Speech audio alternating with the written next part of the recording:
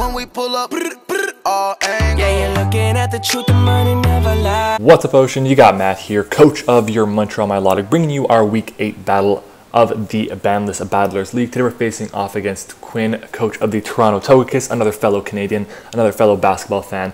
Unfortunately, though, he's a Raptors fan, so oof, kind of hurts to be him. I'm just kidding, of course. Obviously, the Raptors are the hometown Canadian team. Even though I'm not a Raptors fan, I still kind of root for them sometimes.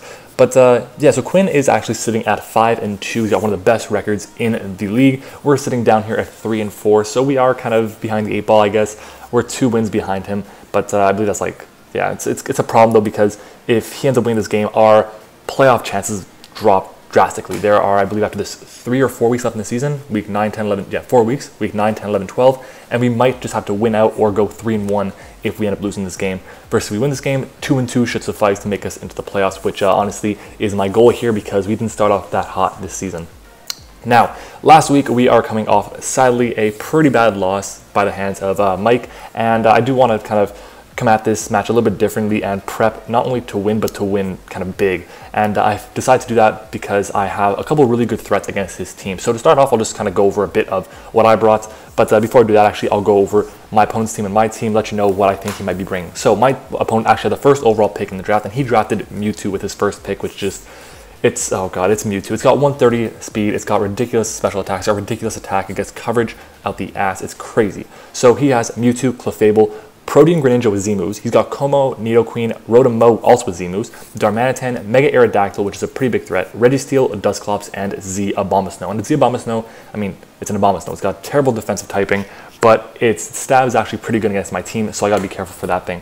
Anyways, my team is Speed Boost Blaziken with Z-moves, Arceus Bug, Manaphy, Thundurus-T, Alolan Ninetales, Bronzong, Drapion, Quagsire, Alolan Exeggutor with Z-moves, Alolan Sandslash with Z-moves, and Mega Altaria. Now, let's get into what I actually brought. So to start off, I have my Blaziken here, Chicken Run, which is Fire MD this week. I have tons of speed. I know he's going to be, I know there's a chance he's Scarf Greninja and Scarf Mewtwo, and because of that, I really want to have enough speed to deal with that at +3, because at +2, Scarf Mewtwo actually outspeeds me. So I believe I have enough speed for Scarf Greninja when I'm at +2.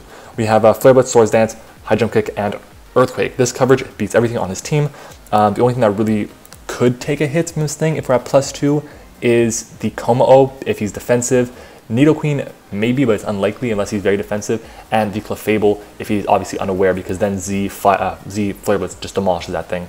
We then have our Spanic here, Thundurus-T. It is a nasty plot set with Thunder and Psychic. Of course, we have a Modest Nature, which allows us to always 2 KO Registeel at +2 with the Psychic, with the Thunderbolt. So it's very useful to have. It actually is the best coverage against his team. So yeah, and then we have our Manaphy here, which is Scrappy, of course. We are running Surf and Tail Glow with dual screens and Light Clay. Now, obviously, it's kind of a weird set, especially because I deal all the Ninetales, but this set will allow me to pressure something like the Darmanitan. It's one less Pokemon that's going to be just plowing through, because Darmanitan is such a threat against my team.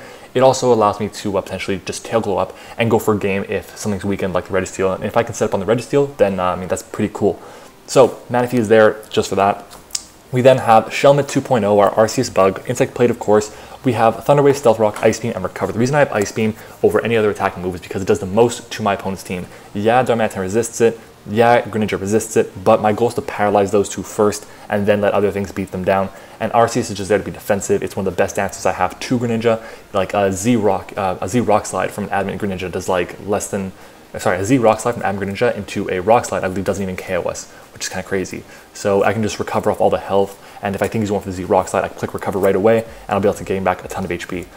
But yeah, the plan is basically, this is my lead. I want to be able to just Thunder Wave whatever comes in first, unless it's the Rotom, of course, that you see he brought. But yeah, it's just a really good lead on my part, so I really want to go with it. Rocks are going to be very important in this game to wear down stuff like that. Mewtwo and the Greninja, and of course the Darmanitan and the Abomasnow, it's super effective against. We then have my Mewtwo answer, which is my max special defense, max HP Drapion here with the Black Sludge. Careful Nature. We have Whirlwind, Knockoff, Pursuit, and Poison. Now, the only reason I'm not Assault Vest is because I need to have Whirlwind for the Clefable, just in case it's a Calm Mind Clef. And I really want to run more attack on this thing so I could 2-KO the Calm Mind Clef, but I can't afford it because Mewtwo is such a ginormous threat. This thing pretty much has to run Earthquake, and it's not doing that much to me if he's not naive or something, or if he's not adamant or even jolly, and he's not having a Life Orb, because, I mean, this thing is so strong.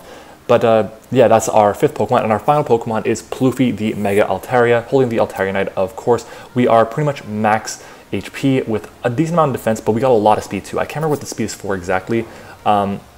Actually, I do remember what it's for, and it's actually wasted now because I was originally running Dragon Dance on this set because at +2, I was going to be able to do a ton of damage to everything with Body Slam and Earthquake, of course, and I didn't run Return because this was supposed to be on Wi-Fi, and I went Body Slam instead because I wanted the chance to paralyze. Paralyzing my opponent was really important this week, but yeah, this is my primary answer to Darmanitan and Como, but obviously it's not meant to be because Como didn't come. And Darmanitan is just such a big threat either way. But yeah, so he has Body Slam, Roost, Earthquake, and not Dragon Dance, but Tailwind this week. And Tailwind allows my Blaziken to get to +2 really quickly, just in case he is Scarf, to outspeed the Mewtwo after one turn in Tailwind. So let's say I set up a Tailwind, and then I die to the Rotom or something, or the Darmanitan. I send in my Blaziken, I kill the Darmanitan, my +1, then I can just start wrecking things. So yeah, guys, that's my team this week. Let me know who you think will be the most valuable Pokemon for us this week. Now I'm going to get right into it because my laptop is only at 7%. So I'm going to lead off here with my Arceus. I said it's my best lead, and it really is. And he leads off with his Greninja. I'm just going to click Rocks turn 1. I want to start chipping everything down, and he actually goes into his Registeel. That forced me out into my Thundurus. Now, the reason I went Thundurus instead of something like my Drapion, I was predicting either the Toxic or the Thunder Wave. One of the two, maybe the Rocks, but Thundurus was my best play here because I would, 1, be immune to the Thunder Wave, and 2, the Rocks would, like, I don't know, it would be less damage because I would be getting it before the Rocks came up.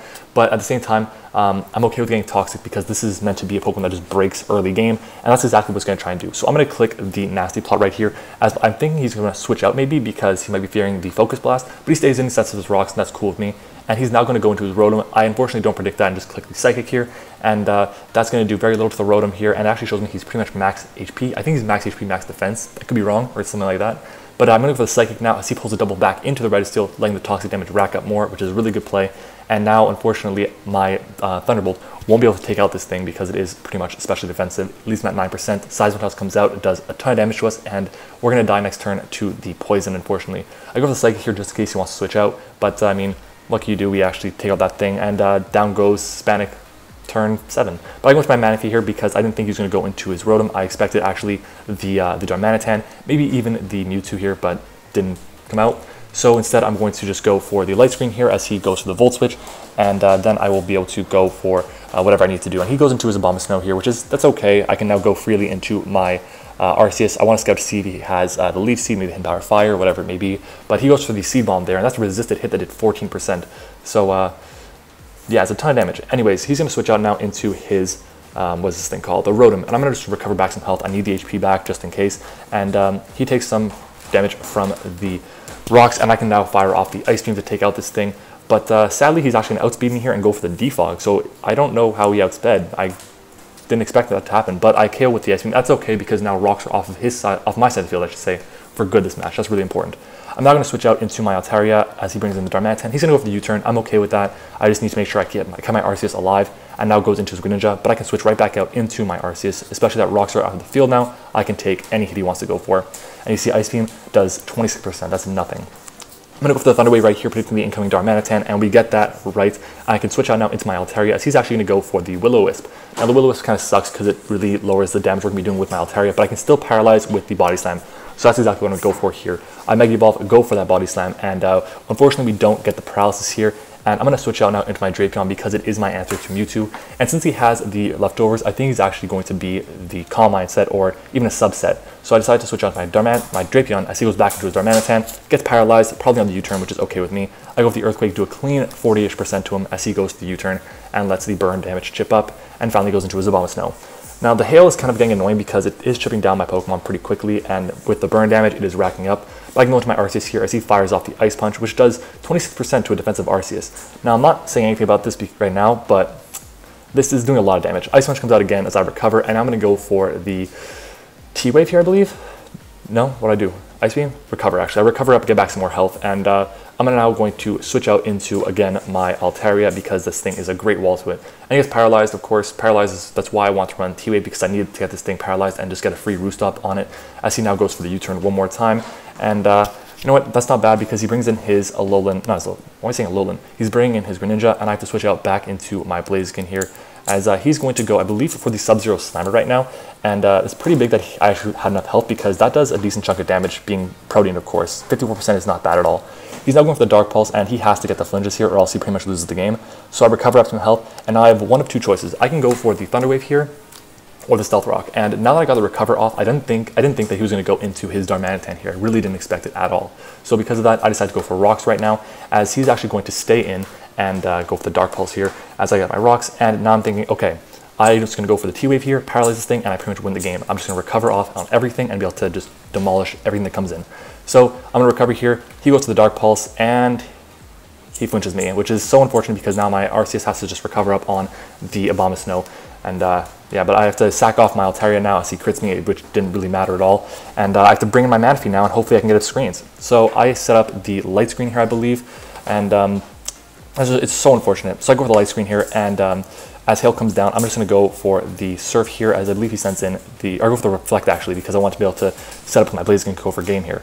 So he's actually going to go into his Mewtwo here, and he's going to set up a Calm Mind as I go for the Surf. I did not expect him to go for the Calm Mind there. I really expected the sub more than anything, but he loses 26%, which is enough for me to be able to take out that thing with, take out its Recover, not its Recover, its Substitute. There we go. But I go for the Tail Glow here on his Recover, and I'm now going to fire off a Surf, as he actually goes to +2/+2, which is very, very scary. And Surf comes out, does over half, which is nice, and he now has to attack me because, yeah, he's going to die to the next Tail Glow boosted Surf. Anyways, I'm at +3, 3 turns left for Light Screen and Reflect, so I go for the knockoff here as he goes for the Flamethrower on my Drapion, and down goes the Mewtwo. I kind of minimized the damage it did, but either way, it's still doing a chunk. Anyways, he sends in his Abomasnow here, and I don't know what he's going to do, but I do know I want to make sure that I can send in my Blaziken for free with a boost in speed. So what I decided to do here is I actually decided to Whirlwind here, and he's going to go for the Ice Shard. Now, what I think he's trying to do by going for the Ice Shard there and kind of sacking off his Abomasnow is he wants to limit the amount of entries that chances that my Blaziken has to get to +1, because now I know that he's not Scarf Greninja. We outspeed it at +1, meaning that I can just go for game with High Jump Kick, and he needs to get 5 hits actually with his Water Shuriken to be able to OHKO me from full. So I want to make sure that I can just get my Blaziken in. That's why I decided to keep the Abomasnow alive for one more turn. So in comes the Darmanitan. I'm just going to click the knockoff here, I believe. As he goes for Flare Blitz, and that does not enough to kill me, which is nice, and the knockoff will then destroy the Darmanitan. Getting rid of his Choice Scarf, of course, that's good information for the future, just in case we do end up meeting in the playoffs. And then he'll send in his Abomasnow, and at this point, I'm just going to sack off my Arceus. I decided to do that mostly because, I mean, I don't really need it anymore. I can't really recover up on it that much, but I actually lived a hit, surprisingly, and I go down to Hail, which I didn't even realize during the game. Anyways, here comes the Blaziken. I'm going to pause right here. I'm going to go for the Earthquake right now. It's a guaranteed kill on the Abomasnow, and then we just win with High Jump Kick. So Earthquake comes out, beats the Abomasnow, and then here comes the Greninja. We outspeed, obviously. He has Water Shuriken. I know it. He has to have it. High Jump Kick always OHKOs from this range, and he gets the Water Shuriken. He goes 1 hit, 2 hits, and that's it. I go for High Jump Kick, and I missed. And bring us down to enough percent so that whatever happens, we lose the game. So yeah, that's a 2-0 win that turns into a 1-0 loss, potentially even more because of the flinch on the what is it called, Arceus. But Greninja got a ton of kills this match for him. I'm pretty salty about it because that really hurts.